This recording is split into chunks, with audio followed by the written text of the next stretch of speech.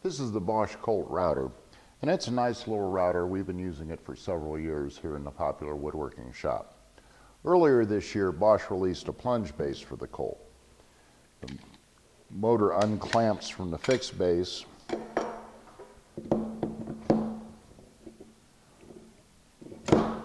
drops into the plunge base, and then locks with a clamp. So the handles are nicely positioned. I can reach the switch with my thumb without taking my hands off the router, and the plunge mechanism is right there. When you release the plunge mechanism, the router stays in place. And there are pretty standard turret stop depth adjustment. The other nice feature of this is the plunge base accepts the standard Bosch router edge guide. So if you have a bigger Bosch router, you can use the same guide on the Colt as you do. I'm set up here to route some mortises.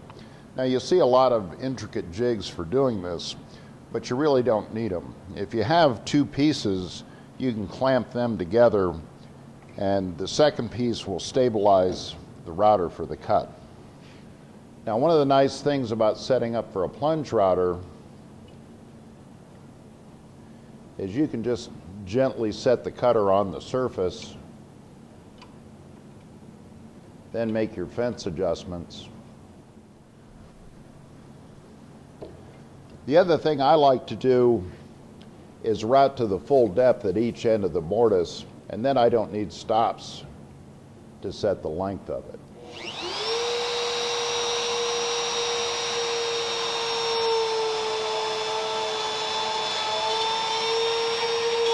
Now when I route, I can hear when I get to the end and know to stop.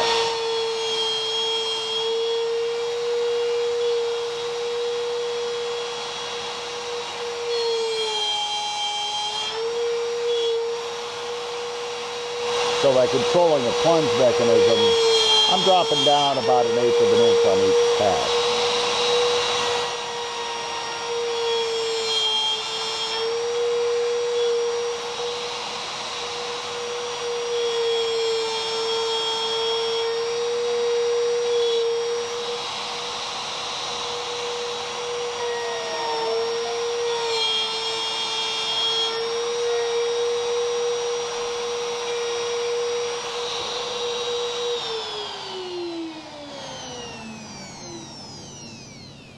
So the plunge base is a nice addition to a nice little router.